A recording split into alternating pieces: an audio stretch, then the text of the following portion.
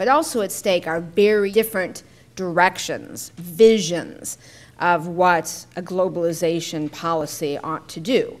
And NAFTA and WTO were one version, one model. And you can think of them as delivery mechanisms for a particular worldview.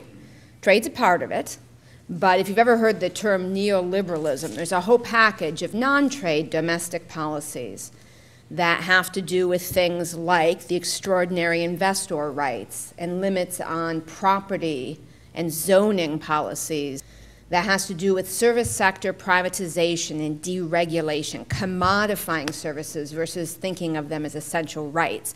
And these non-trade issues, i.e. it's not about tariffs, border taxes, it's not about quotas, how much of a good you can send over a border, but it's really about your most basic domestic democratic decisions about priorities, policies within your own country, about people's day-to-day lives.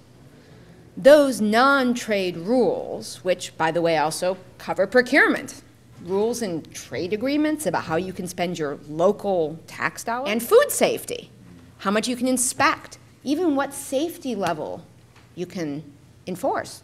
Before NAFTA and WTO, the US required that imports could only come in that met our laws. The Uruguay Round Implementing Act amended our meat inspection laws, allowing imports of those goods which were deemed equivalent by the exporting country.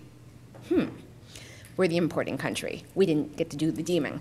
And then they get a USDA label. So in the grocery store, you can't even tell. Now, if we kept out imports of food generally with a tariff, that's a trade issue. If we say all food has to meet our safety standards, that's not a trade issue.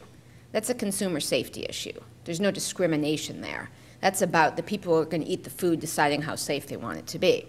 So all of these rules are in these trade agreements, and the binding obligation in the trade agreements, this is the version of it, but it's in all of them, in WTO is countries shall ensure the conformity of all domestic laws, regulations, and administrative procedures with the attached agreements.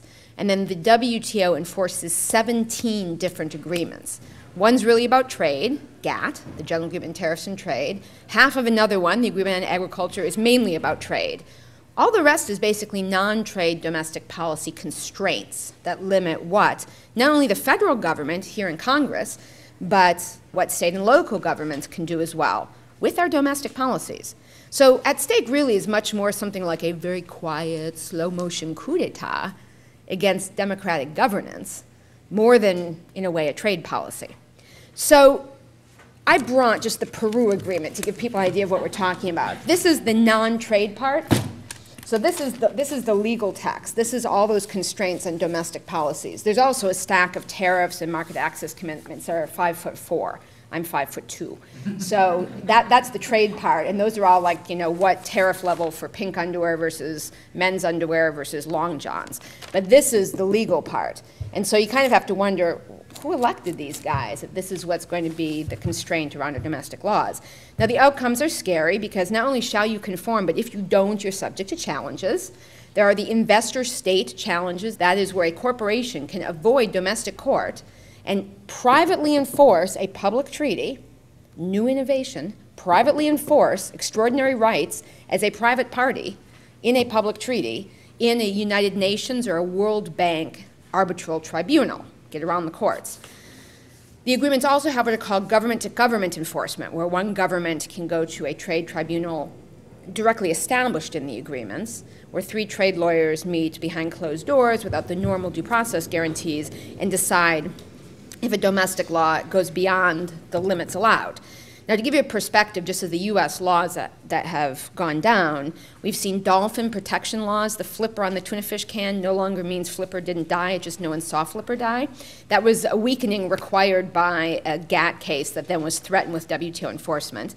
We've seen Clean Air Act regulations on gasoline cleanliness, endangered species rules on nearly extinct sea turtles, and as we heard, the gambling laws, all sacked, plus several tax policies, plus 31 different times U.S. anti-dumping subsidies and countervailing duty laws, among a whole list. And not just the U.S. cases. The U.S. has lost 90% of the WTO challenges of its laws. And you might say, wow, are we big losers? Well, no, the actual international average is of 89.5%. So basically the story is if your law is challenged at WTO, the law typically goes down. A whole string of developing country laws that have to do with the sort of most fundamental rights to access to seeds, to medicines, have also been attacked. And under NAFTA, with the investor-to-state cases, $35 million have already been paid out. So that system's not hypothetical. We're not saying, hey, this could happen. This has happened. There have been 5 cases decided, $35 million have been paid out. Among the cases where corporations extracted our tax dollars from governments are Mexico and Canada, paying for the right to have a toxics ban, getting rid of an gasoline additive, a set of logging and forestry rules, land use, and operating licenses for a toxic waste dump. Now, there have been big economic effects as well. We've now had 13 years of the NAFTA and WTO model, just one version. We went from a $100 billion trade deficit to an $800 billion trade deficit. That's 6% of our national income. That is totally unsustainable. It will correct. Either we're going to have a policy that fixes it, or it's going to do it on its own, which could be highly unpleasant.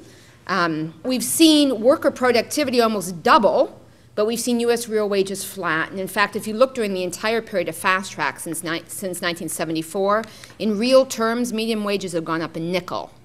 Worker productivity has gone up 80%. So 80% in productivity versus 1/4 of 1% increase in good jobs churned out. Trade affects the composition of jobs, not the total number.